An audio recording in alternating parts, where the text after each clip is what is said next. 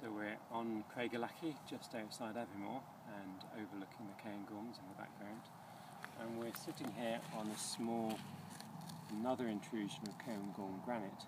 And here you can see the contact between the granite that I'm sitting on and the country rock, which is here. It's a gneiss, so it's a metamorphic rock, and this is the contact here.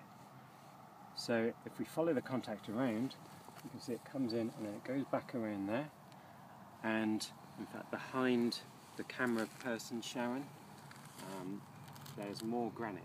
So this is actually a very small body of country rock, and it's effectively a boulder of country rock that's fallen in from the top of the magma chamber roof and is sinking through the granite, and we call that a xenolith, which means a foreign rock.